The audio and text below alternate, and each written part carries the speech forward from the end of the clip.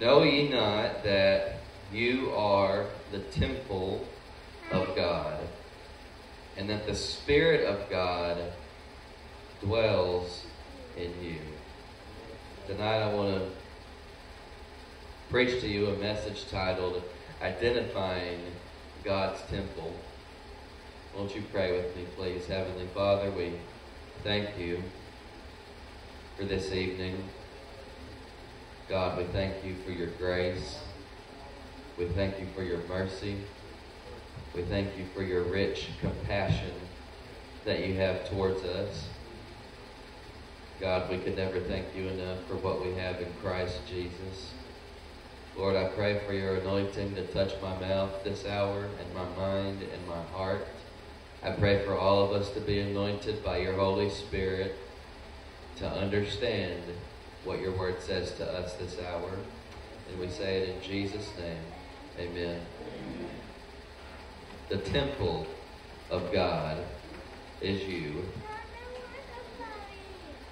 You who are in Christ, you are God's personal place of habitation. The temple of God. In the Old Testament era, David, King David of Israel, wanted to build God a house.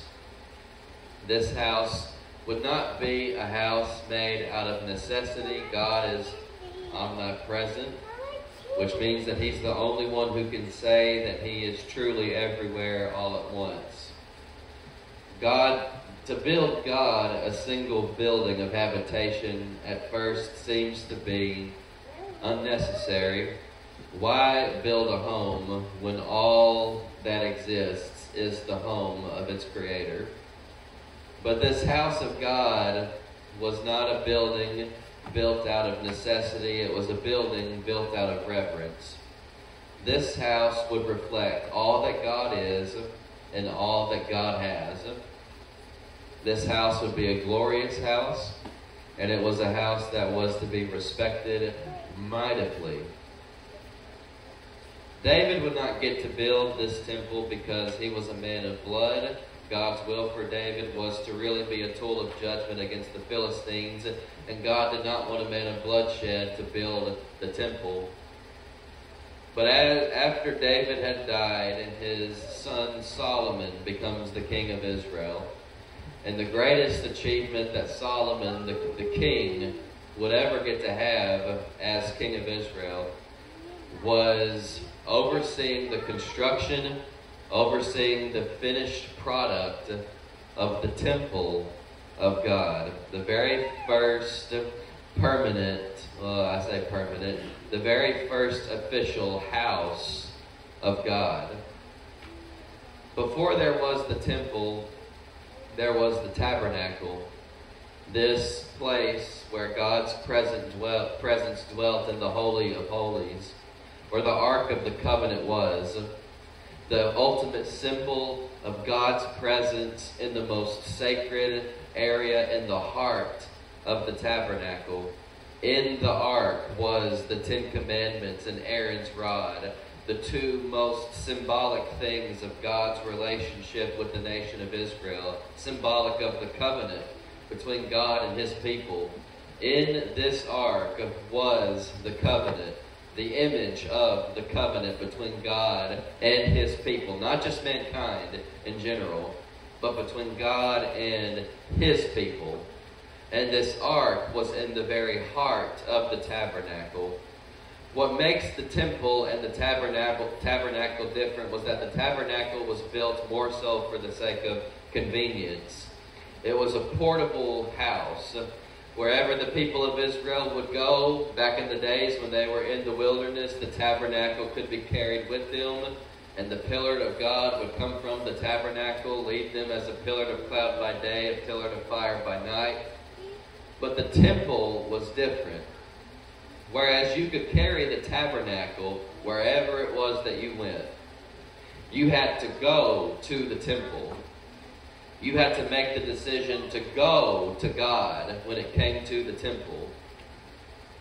God, in this case of the temple, was not your portable sword, but it was a source of strength that you had to make the decision to approach.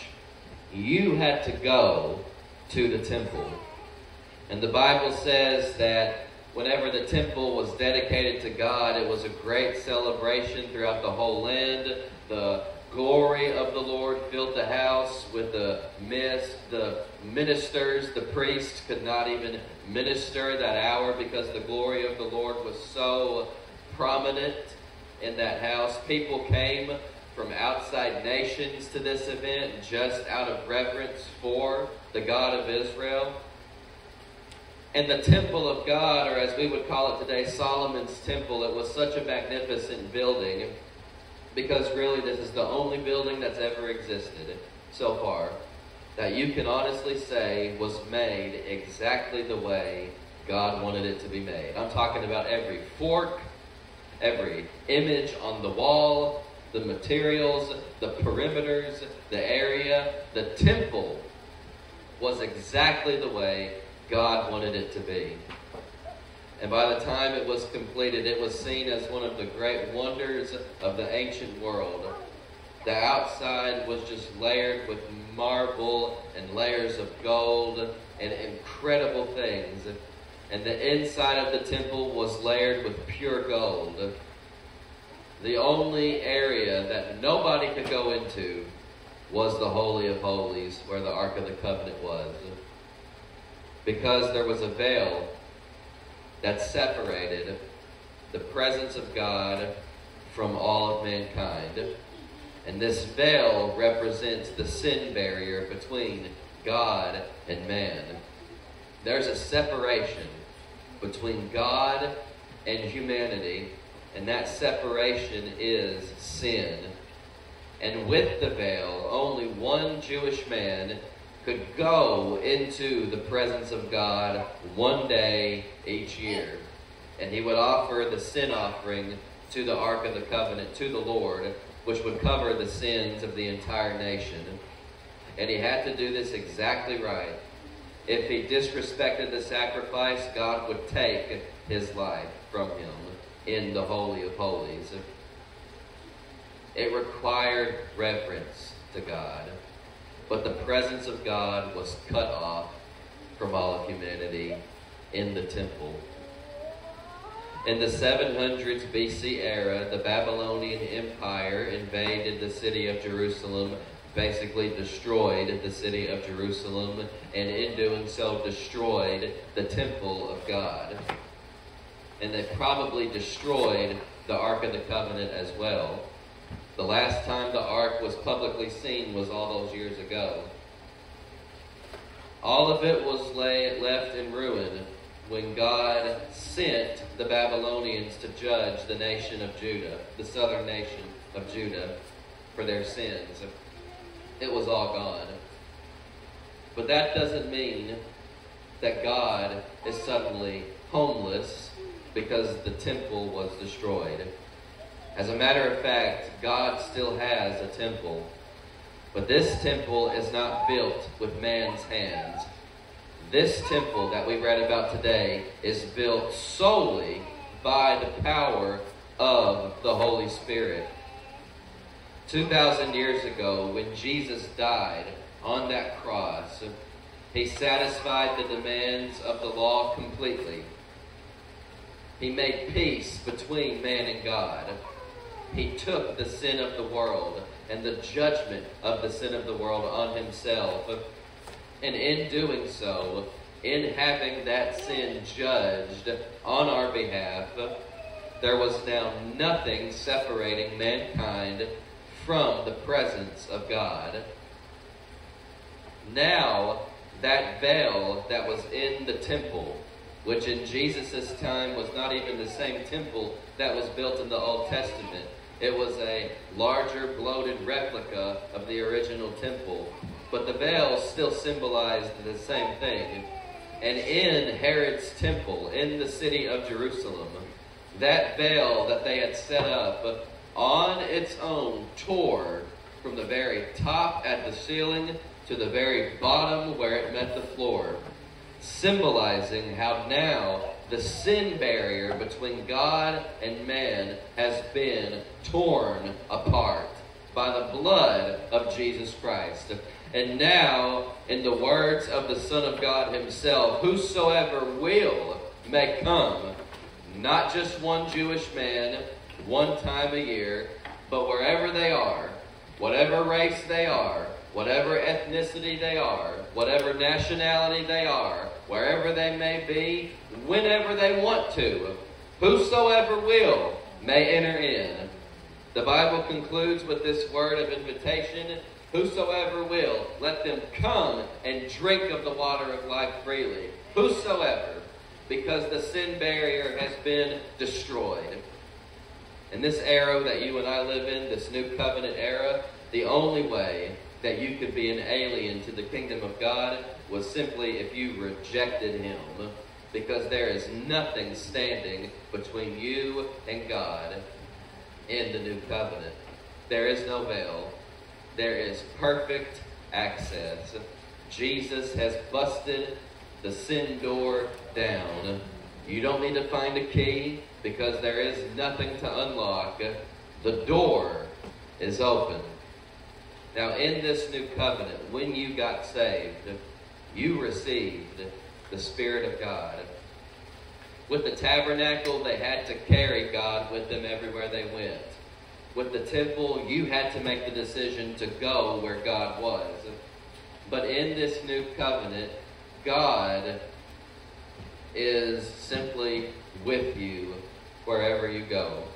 You and I don't have the burden of carrying God, but instead, God carries us wherever we go and in everything that we do.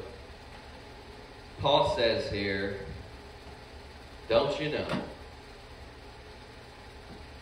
Don't you know? Don't you know this? Don't you know that you are the temple of God? What does that mean, that I'm the temple of God? He explains that in that verse. The Spirit of God dwells in you. You are where the presence of God dwells. You are where God chooses to dwell. Don't you know this?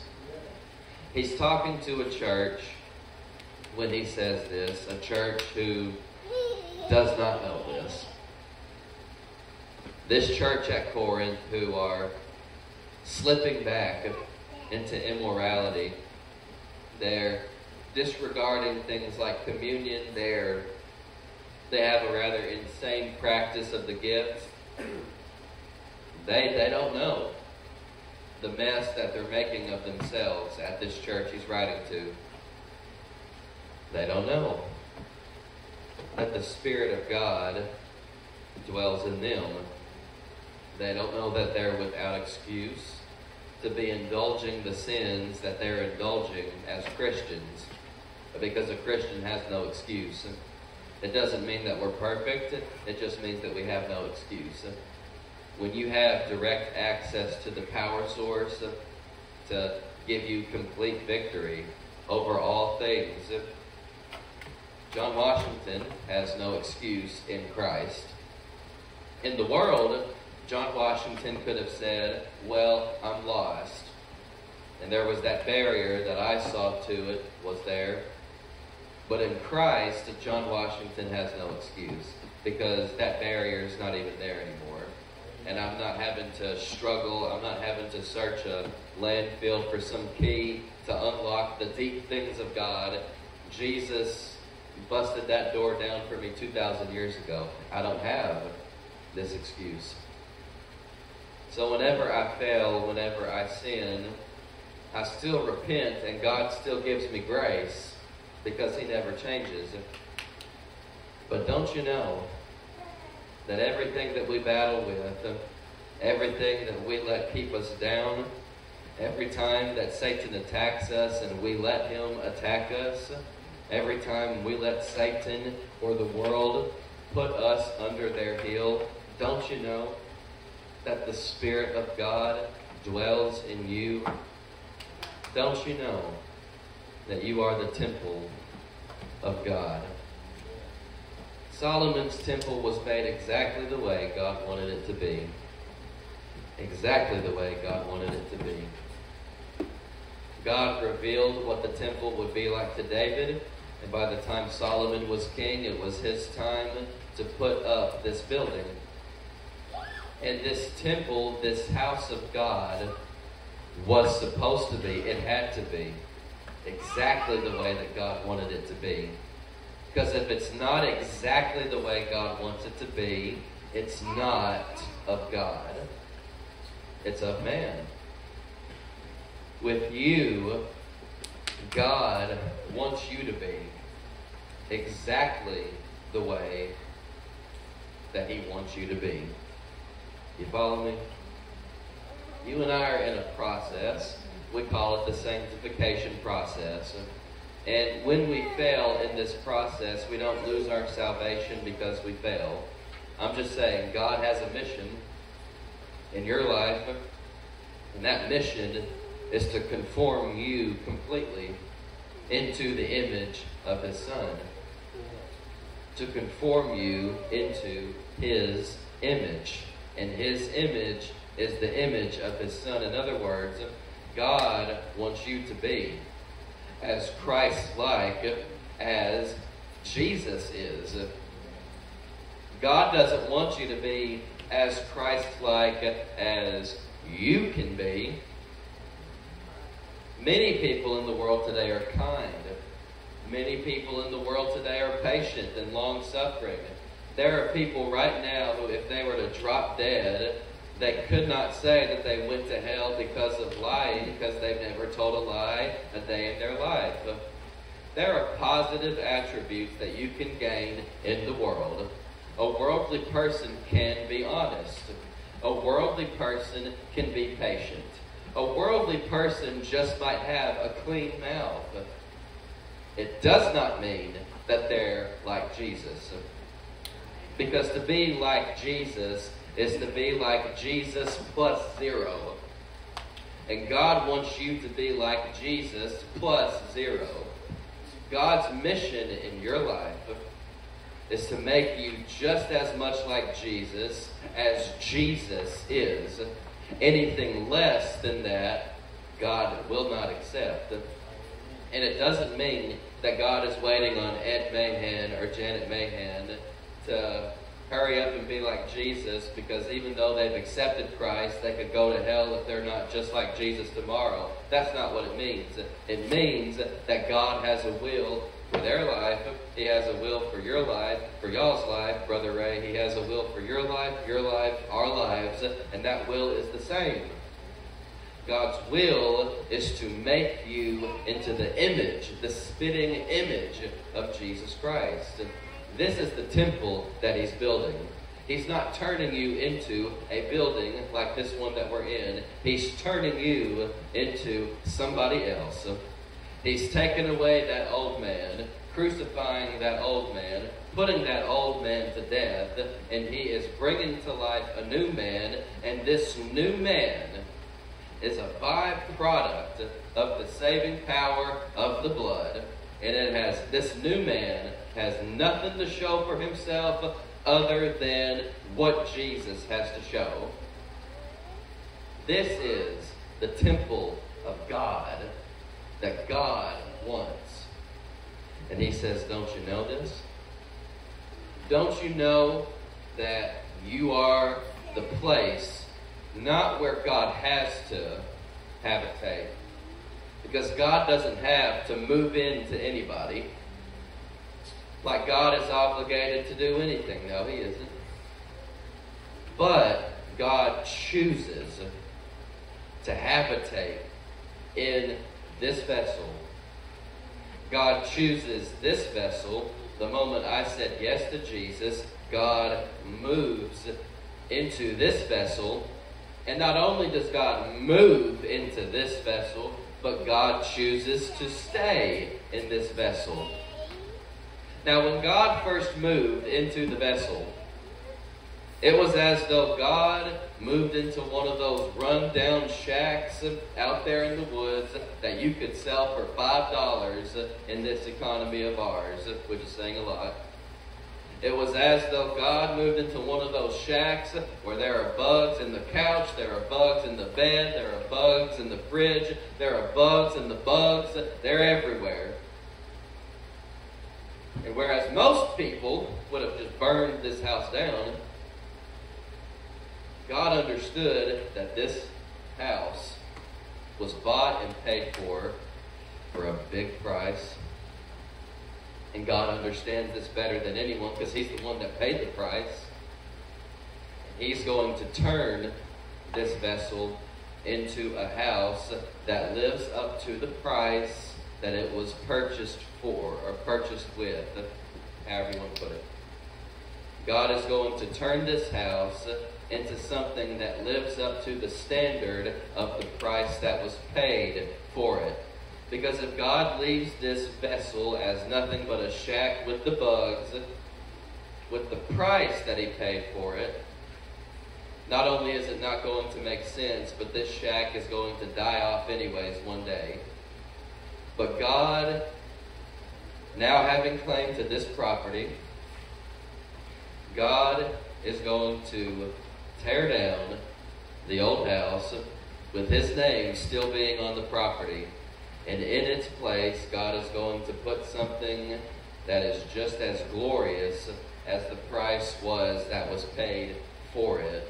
God paid a high price, so He's going to replace this old, run-down, insect-infested home with something of His worth, something of His standard.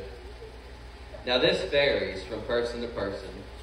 One thing that the Lord kind of ministered to me a few months ago about sanctification, because that's still the main theme of this book. When Paul asks the question, don't you know that you are the temple of God? He says all of this with the sanctification of the believer in mind. And the Lord said something to me about sanctification a few months ago that has stuck with me, because there are so many people who talk about sanctification today in the church, and it seems like sometimes nobody can make up their mind. Just a couple days ago, I saw a video on social media. Some guy was talking about how people who talk about the victorious Christian living should shut up because, Christianity is it's a bunch of suffering. Your flesh is going to suffer. And he told everyone who goes on about victorious Christian living to be quiet because, he wants to suffer. And apparently there's a whole camp out there who believe like this, that only those who suffer the most are really the ones who are godly, because they're willing to put it on the line for King Jesus. Paul said in Romans 7, thanks be to God who gives us the suffering? No. Thanks be to God who gives us the victory through our Lord Jesus Christ. So don't let anyone ever tell you you don't have the victory. God says you have the victory, so walk in the victory. Accept the sufferings of Christ and walk in the victory that He's afforded to you. And God said something about sanctification to me, because you do hear that a lot. Christians, saved people, love to talk about every now and then how miserable the process can be. Let me tell you why the process can be miserable, if it is miserable for you. And it's been miserable for me before, and the Lord has had to show me some things about myself. Sanctification can only be as miserable as the Christian is hesitant to let sinful desires go. Whenever God reaches into your life and wants to pry something away from you, but you hold on to it, yeah, that is miserable. The more hesitant I am to let the flesh go, you better believe the more miserable this process is going to be. Like God, in His infinite wisdom and in His infinite mercy, is going to look at me hanging on to something that does not please him. And like God is going to say, you know what? He doesn't want to let go of that. So not only will I leave it there, I'll let it enter into heaven, right? No. If God has to get a knife and cut this thing out of my grip, he's going to do it. And he does that because he loves me. He loves you. He loves you a lot more than he loves your sin. All right? He is not going to let you and me stay attached to the things that he hates and love us to a fault where he has become ignorant of what displeases him. The last person you know who's ignorant of anything is God. So whenever God moves into this shack in the woods and he looks at the damage, he sees the cobwebs, he sees the bugs, and his solution is to tear the place down. And for most Christians, that tear down is a chipping process.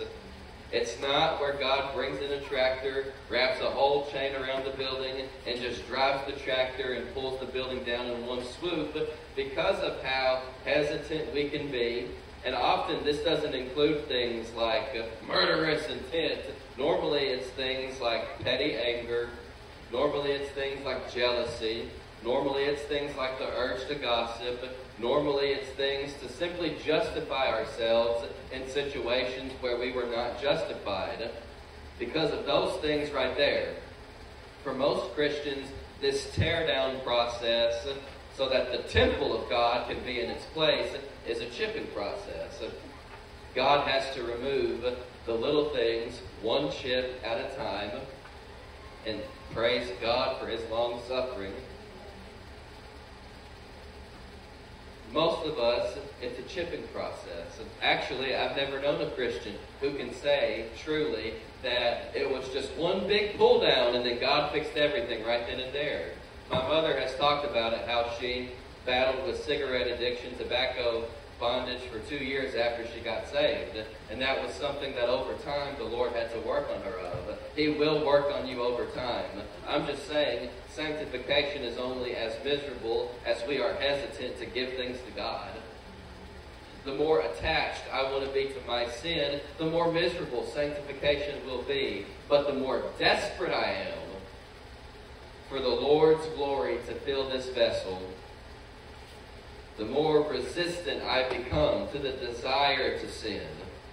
In other words, the more accepting I am of the Spirit's influence in my life, the more embracive I am of the power of the Spirit in my life and the victory that was purchased for me 2,000 years ago. The more accepting I am of these things that God gives me. Paul said in Romans 7, he gives us the victory. He doesn't test us for it. He freely gives it to us. And the more ready I am to accept what he offers. Sanctification does not have to be miserable. Let me tell you guys something. I had to get surgery last year. I had my wisdom teeth, all of them, taken out one swoop. And I didn't know until then, but that's like a legitimate surgery. It's not just another visit to the dentist. And let me tell y'all something. Some surgeries you're just better off having. Some surgeries in life you can't wait to get them over with. Even if there's a recovery process. Even when you need time to adjust to the way your body is now after the procedure. But there are some things in life you just can't wait to let go of because of the pain that these things cause you. Alright? And whenever the surgery is over, you might have to take time to adjust to what there now is, to the way things now are. But it does not mean that I wanted to have those wisdom teeth in my mouth any longer than they were, okay? Even if I had to have Jacob Cox come preach that next morning because I could barely open my mouth. I don't care. They were gone. Praise the Lord. There are some things that you and I both, spiritually speaking, we could not wait to just let go and give to God already. And whenever he took these things from us, the last thing we felt was misery. Like I was saying goodbye to an old friend. Goodbye, lust. Like, come on. No. No. Sanctification is only as miserable as the believer makes it out to be. And the believer makes it miserable whenever we choose to hold on to things that God is trying to pull away. And that's a decision that we make. It's not that God sets us up to become bound by these things. That's not God's decision. You want to know what God's decision was for your life? Before the foundation of the world, God's decision was to destroy the sin in your life by way of the cross. That's God's decision, and God has made his decision. God's made his decision. What's my decision? What's my decision? I have to make a decision now. And that we know what the decision should be. The decision ought to be to submit to this process that God has me in. Submit to the changing power of the Holy Spirit. Honor Jesus Christ in light of what he's done for me so that I can have this access. Have faith in the finished work of Christ to conform me into his image. We know that that's the right thing to do. And yet Paul is here talking to an entire church of people who don't know that. Don't you know? Don't you know that the cure for all sin, past, present, and future, is living on the inside of you? Don't you know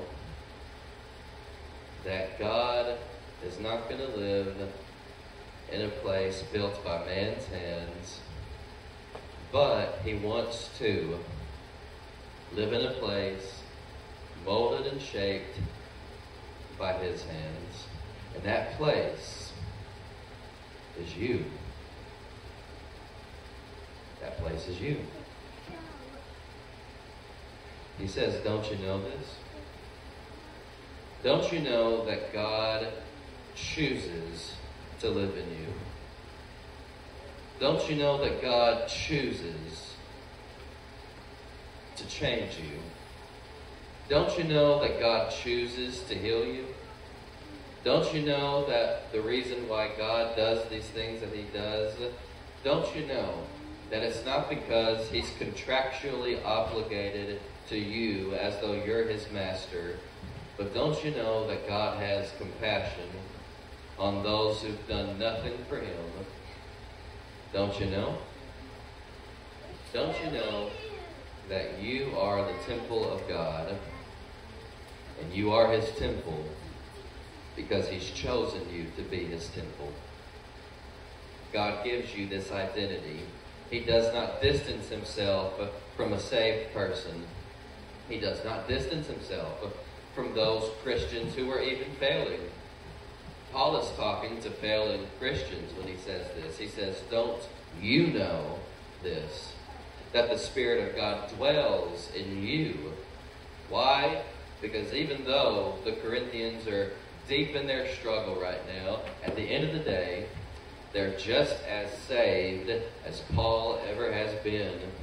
And because of that, the Spirit of the Lord dwells in them. How they handle that is up to them. How they adjust with that process, with this process, is up to them. But God is not struggling with figuring out whether or not any of his people should be his place of habitation. God is no respecter of person. And to those who are failing, to those who choose to fail as a child of God, and you know what I'm talking about, Paul says, don't you know that God is right there with you? Don't you know this? So what is the temple of God? It's a vessel that belongs to Jesus Christ and is becoming exactly what God wants it to be. And if God has to chip this building down one day at a time, you better believe he'll do it. I mean, it's God's time, God's earth. What is God losing if he has to chip slowly? What is God losing? Nothing. But what do I lose whenever I choose to struggle against this flow? What am I losing? What time am I losing? What opportunities am I losing whenever I choose to resist the sanctifying power of the Spirit of God? Don't you know? Everybody in this building right now, myself included, has a golden opportunity since the moment you got saved to be a beacon of righteousness. Everyone in this building, it doesn't mean that we're sinlessly perfect, but everyone in this building has a chance every day to mirror the righteousness of Christ. The people out there, they can see that there is a God. They can see that God's Son is just as much alive today as he was 2,000 years ago and before that. And they can see that through me. They can see that through you.